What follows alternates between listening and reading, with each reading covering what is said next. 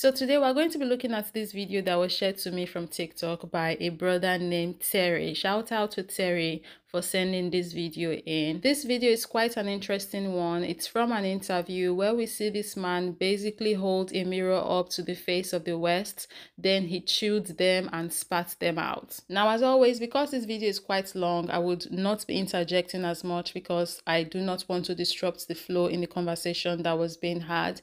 But put in mind that once in a while I will pop up. So that being said, without further ado, let's let the clip roll. A number of comments have objected to you using the general term the West, and they want you to be more specific because there is no monolithic bloc called the West. It is an unfair generalization, they say. You know, it's strange, if you think about it. It's strange that you don't want me to call you the West. You don't want everyone to be lumped together under that term. It's not my term, it's your term. I didn't come up with it, you did. You call yourselves the West. Western civilization. We all grew up hearing about how wonderful the West is.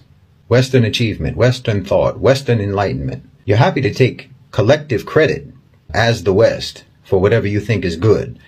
But for the bad things, you want to disassociate yourselves from it. When you're talking about the bad things, then you're like, whoa, what West are you talking about exactly? Who do you mean by the West? The way you people tell the story, people like Douglas Murray or Jordan Peterson or Sam Harris or Richard Dawkins or Hitchens, Christopher Hitchens, all these types, you would think that every European on the continent participated in painting the Sistine Chapel. Everyone painting in shifts. All of you collectively invented penicillin. From the telephone to airplanes. From the cotton gin to the microchip. You all did that as one gigantic team effort. We, the West, abolished slavery. We, the West, gave women the right to vote. We, the West, developed modern technology. You like being called the West then, but just bring up just one of your innumerable atrocities, and then everyone starts looking around. Who, me? Oh, you must have me mistaken for some other person, some other West. Shaggy. It wasn't me. And one thing that really annoys me is the fact that this group of people successfully made themselves the face of everything good and positive in this modern world and bask in the glory of their achievements, in air quotes, whilst looking down on others and taking jabs at others for not having the same level of achievements, in air quotes, under their belts. And they do all of this while conveniently not putting into consideration the fact that while they were free and had the time to explore and invent things, they don't put into consideration the fact that when they were being free to build things and achieve things, other groups of people were literally being colonized and enslaved and stuck up in their countries, just being docile, working for the colonial hoodlums. We all were not out here having the same opportunities to be inventive. 4 generations of people across the globe were just paused. Like, we cannot begin to imagine the numbers of talented people that we never got to see their talents because they were being subdued and colonized and enslaved. So when these people come out and talk about or brag about all of these things that they were able to achieve, in air quotes, during the same time that people were being colonized, I'm like, you should have shame. Because if we all were on equal footing, we all were free, everybody would have been doing ish in their countries as well. So don't make it seem like everybody was just here quiet and doing nothing while you guys were just out there doing stuff, when you bloody knows that the reason why nobody else have this much things to show in the modern world right now is because we just gained independence in 1960. So let's be for real here. You guys had 400 years head start. You should not be bragging to anybody.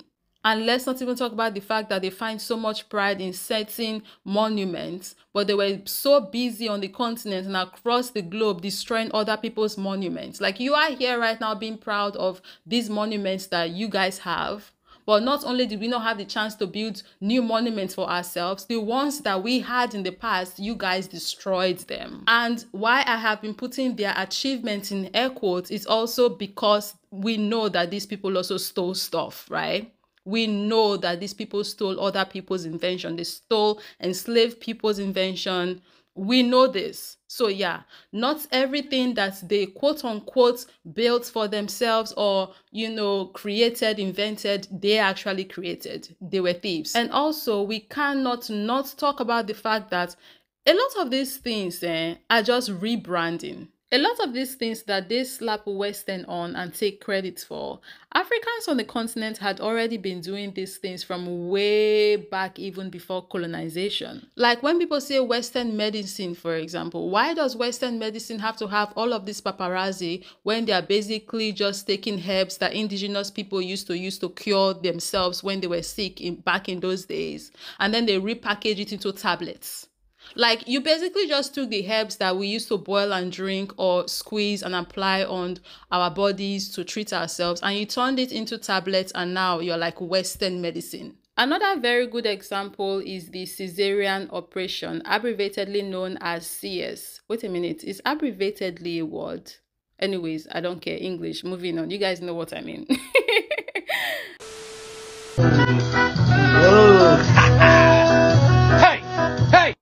Let's talk about it. Midwives in the African countries of Tanzania, Congo, and Uganda have been successfully performing C-sections for hundreds of years. The mother would be sedated with a lot of banana wine, and the tools used during the surgery were sterilized with fire.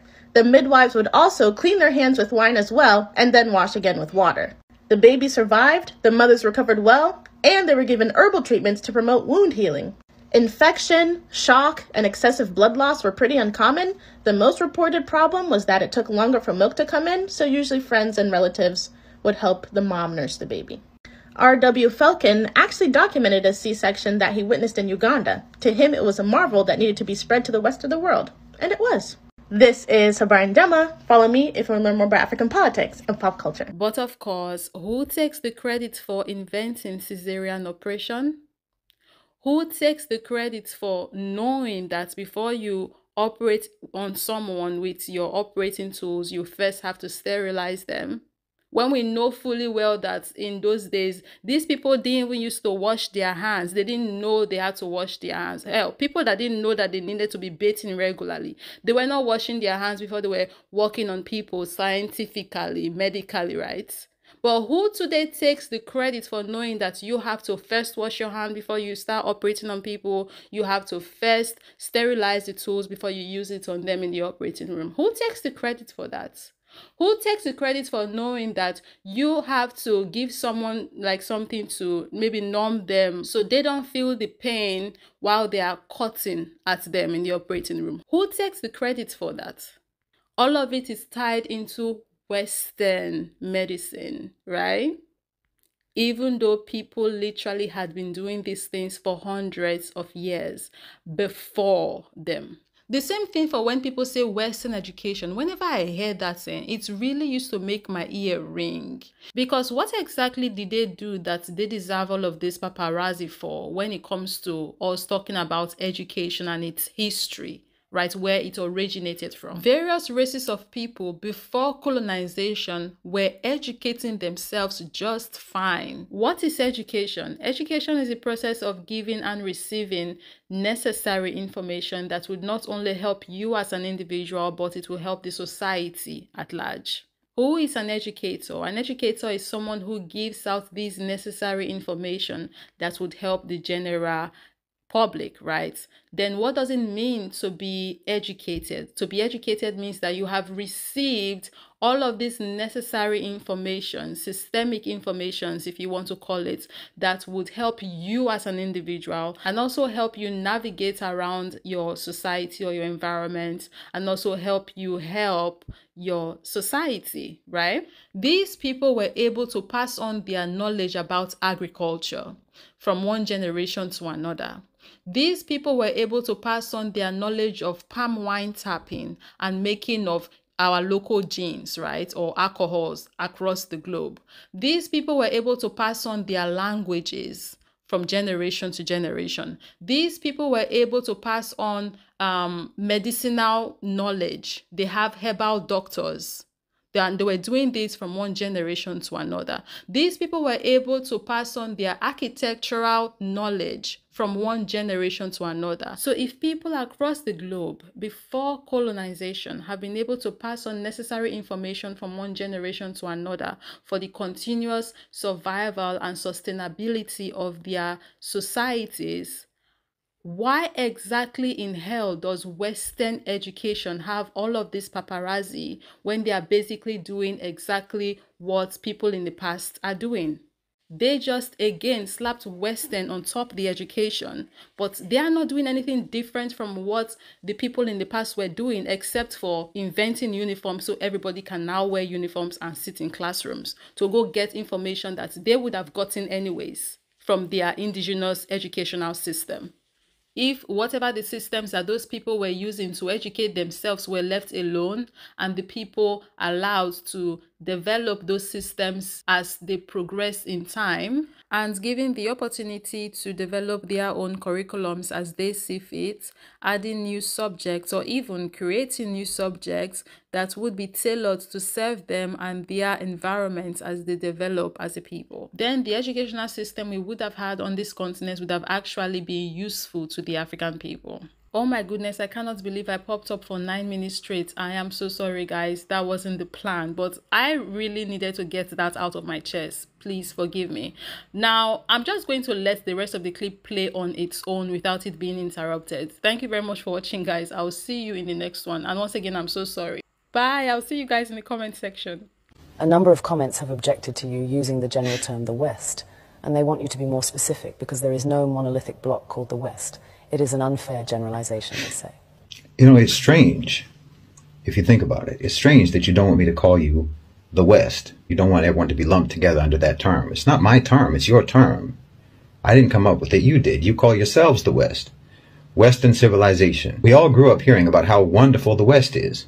Western achievement, Western thought, Western enlightenment. You're happy to take collective credit as the West for whatever you think is good. But for the bad things, you want to disassociate yourselves from it. When you're talking about the bad things, then you're like, well, what West are you talking about exactly? Who do you mean by the West? The way you people tell the story, people like Douglas Murray or Jordan Peterson or Sam Harris or Richard Dawkins or Hitchens, Christopher Hitchens, all these types, you would think that every European on the continent participated in painting the Sistine Chapel. Everyone painting in shifts. All of you collectively invented penicillin, from the telephone to airplanes, from the cotton gin to the microchip. You all did that as one gigantic team effort. We, the West, abolished slavery. We, the West, gave women the right to vote. We, the West, developed modern technology. You like being called the West then, but just bring up just one, of your innumerable atrocities. And then everyone starts looking around. Who, me? Oh, you must have me mistaken for some other person, some other West. Shaggy. It wasn't me. My forefathers didn't own slaves. My forefathers didn't slaughter the Native Americans. My forefathers were just poor, innocent peasants. I have nothing to do with it. Innocent as can be. You want to take collective credit, but you want to individualize blame. But you'll say that Isaac Newton, for example, is a product of the West. Michelangelo was a product of the West. Mozart was a product of the West. Leonardo da Vinci, Thomas Edison, Steve Jobs, they're all products of the West. But somehow your villains are all bastards.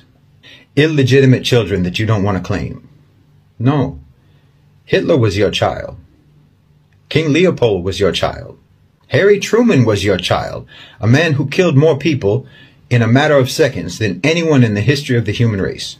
And not to mention every American president after Truman.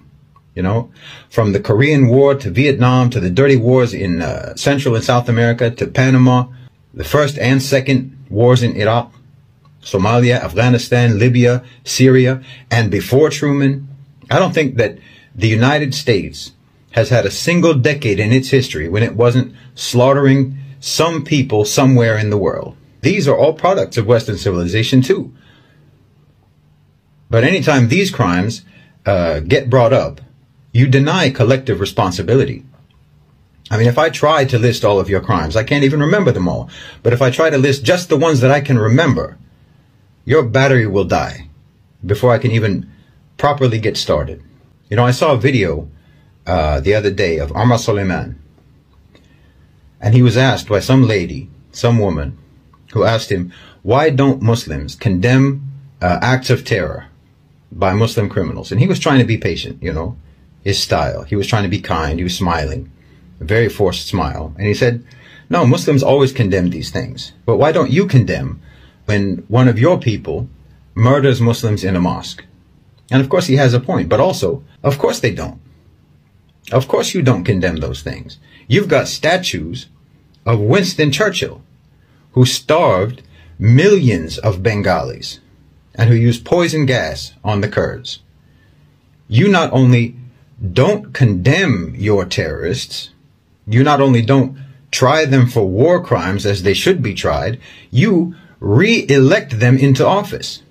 Not just elect them, re-elect them.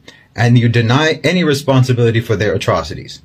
No, if you want to be called the West, when it comes to any positive achievements, then you have to accept being called the West for all the full catalog of inhuman, vicious, genocide, murder, torture, bigotry, exploitation, oppression, assassinations, coups and subjugation, evil and brutality, all that your people have ever committed. That's why I always say Western civilization is a sarcastic term, because you never civilized. And, you know, we made cool stuff is not a defense.